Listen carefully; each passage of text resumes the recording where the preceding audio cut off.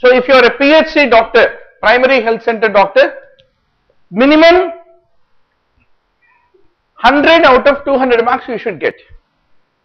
So there is a internal understanding between examiners and the government doctors that minimum 100 questions must be like aldosterone question. But the real fight which decides the seat is decided by after 100 ke baad another 50 questions which are predictable, easy, repeated MCQs from the very high yielding topics. Small 150 questions will be tricky. Don't worry about those 50. And whenever you are recalling the MCQs and writing the paper and you found already 50 wrongs, better leave it and then go for a movie. Right? So don't forget, on Monday evening 5 to 8 PM we will have a APPG, TGPG paper discussion, and we will sort out how many questions came from the very high yielding topics. Top 20, I will bet it 80% paper will be from that, no doubt. Every year predictably the same thing keeps happening. But the only thing is, students will realize the importance of at least revising the top 20 to 30 topics in the high yield topic list given in every subject, 19 subjects. They won't realize it until exam. After exam they will find maybe we would have at least read that for at least 200 hours we would have got the seat. So that regret should not be there. Okay, doctor? So aldosterone, reabsorption of sodium, excretion of potassium. You have seen recent entrance, JIPMER, AIMS, हर एक में एक obesity और apatite के बारे में MCQ होता है.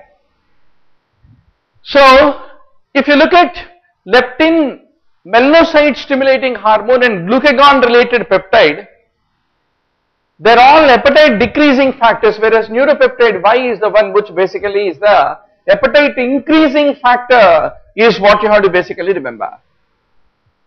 So NPY-ergic activity, you require NPY agonists which will increase the food intake, is what you have to ultimately remember. So the neurons which regulate the appetite are mainly what? Serotogenic. And also there are two things. One is called agouti related peptide, AGRP. Recently we had an MCQ in the Kerala entrance. Neuropeptide Y. These two are also related. Now doctor, what serogroup is Leptospira for Weil's disease? It's called Leptospira icterohemorrhagica. So this is the reason you get jaundice, you get thrombocytopenia, you get bleeding diathesis, etc., is what you have to basically remember. Then doctor, with regard to the bacterial vaginosis, polymicrobial infection, clue cells, vaginal pH, alkaline, they are all true. Thick white curdy discharge is candidal. So this is very easy MCQ. For whom this is? PHC doctor और examiner के बीच में समझौता होता ना, वो account में चले जाता है question. Then in India, what are the predominant species of this Shigella? It is the Shigella flexineri. What are the most sensitive tests for the cryptococcal meningitis? It is the latex agglutination, not the India ink. You answered India ink? So this is a favorite MCQ. वो 50 वाला questions होता है ना, high yield topics में previously asked MCQ, उसमें आ जाता है. You should not lose questions like this. One hypersensitivity will definitely come. When antigen is fixed antibody free floating and hit the antigen, you call it as type 2. When antigen is free, antibody is also free, they form an immune complex and go and deposit, you call type 3. And delayed hypersensitivity is type 4, immediate hypersensitivity IgA mediated is type 1, as all of you know very well. Q fever is coxial bernicii. Bernicii is what need to be remembered. Out of the thrombolytics, which is the most clot specific? Alteplase. But APPG examiner is not going to be that easy going.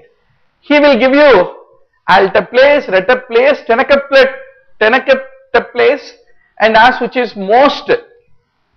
Out of all, it is the tenecteplase which is most highly fibrin specific is what you have to remember. Once more, what is the deal? Warfarin, heparin, aspirin, clopidogrel, antiplatelets, antithrombotics, thrombolytics. Without a question, there is no question paper. You have to be 100% sure. Which agent will lead to flaccid paralysis of the worms? What is your answer, doctor? Let me ask our online students. DEP is asking, is culture not most sensitive? Culture is specific, not sensitive. Huh? Yeah.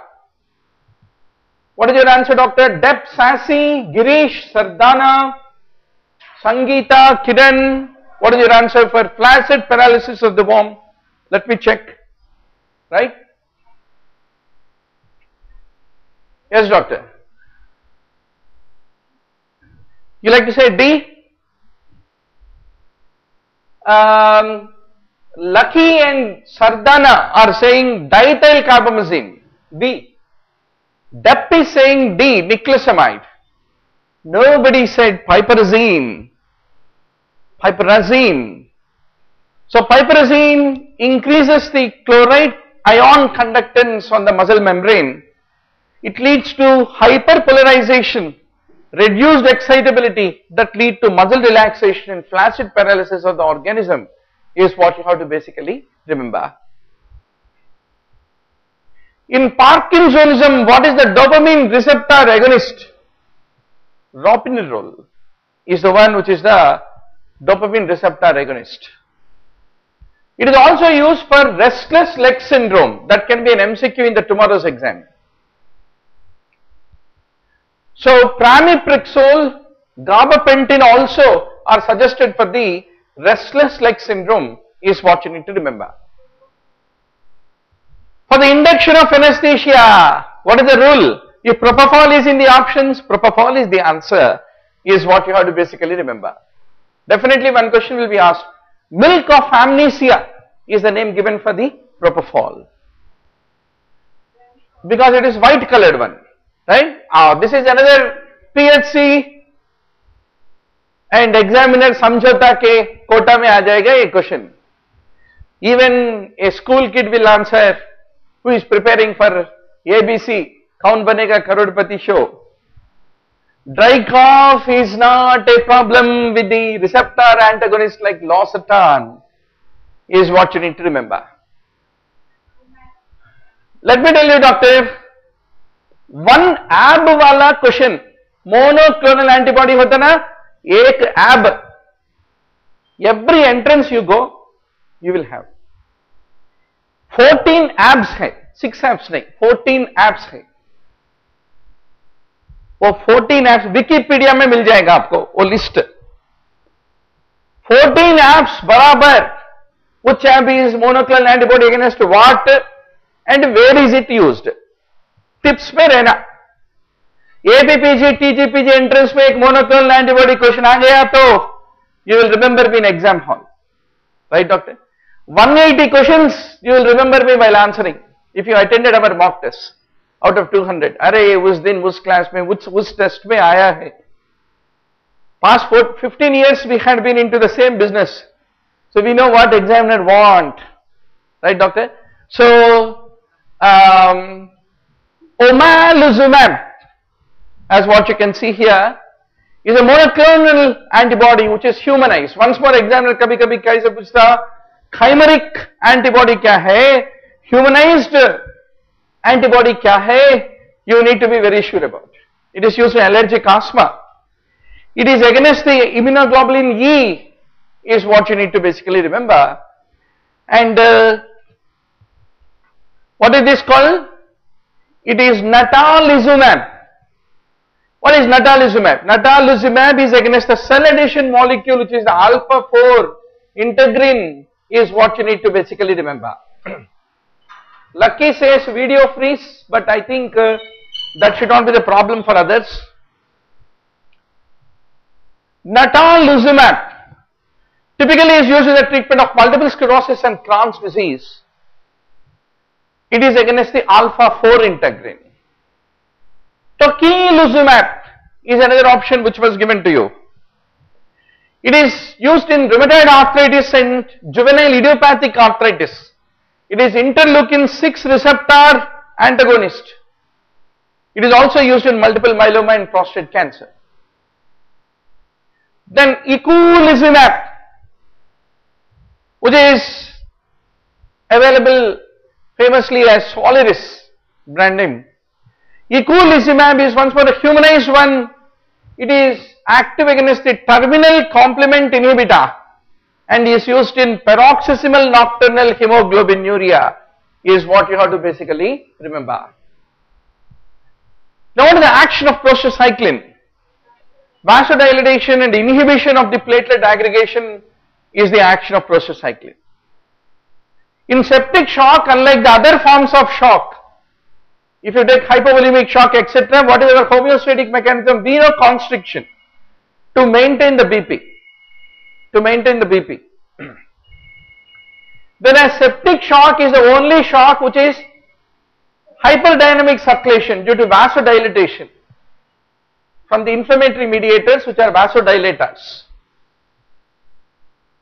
So today afternoon 3 to 7 you have some more topics in ENT which were not covered in the last Sunday. Why not option?